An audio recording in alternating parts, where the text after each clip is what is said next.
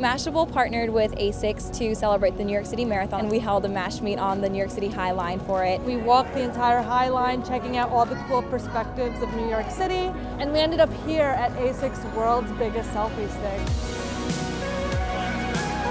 The world's largest selfie stick. I'm so excited to see it. I'm all for it. It's a big trend right now, right? I don't own one, but today I'll have fun taking selfies. I've never really participated in a humongous selfie, so it's a first. The whole point of our meetup was to walk down the High Line and get the group together at the Asics world's greatest and most giant selfie stick. I think it was 8 stories tall.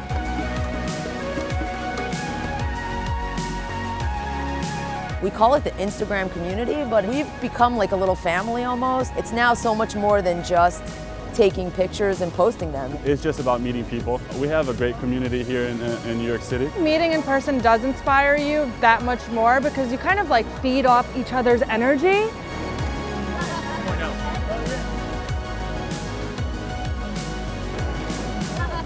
If you look over here, that humongous thing that says Asics is the selfie stick that we're going to. Using the world's biggest selfie stick was incredible. We were able to create some really cool photos. We just did that thing, and afterwards I was like, that was a lot funner than I expected it to be. Like, you're like, hey, I feel like a little kid, you know?